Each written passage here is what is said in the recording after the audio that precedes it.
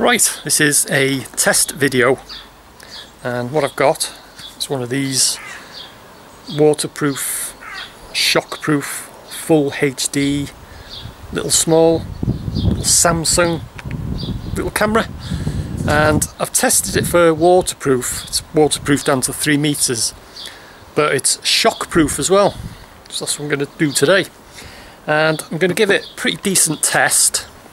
I'm not just going to drop it on the floor, I'm just going to sort of give it 1 or 2 very gentle taps with a lump hammer.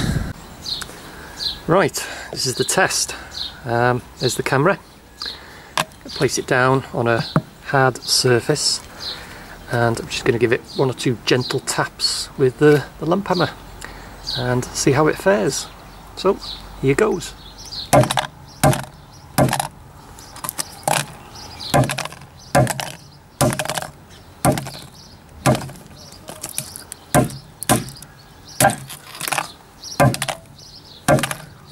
Like you can see, just 1 or 2 just gentle taps, just normal everyday wear and tear really.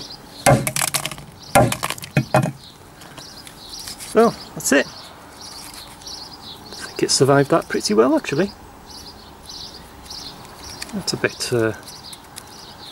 that can easily be fixed. Oh yeah. I think it stood to that test pretty well. So as you can see, it stood up to that test quite well. And what I decided to do is give it a bit of an extra test really, and I just gave it 1 or 2 more gentle taps, and as you can see, stood up to it very well actually. Hardly a scratch on it.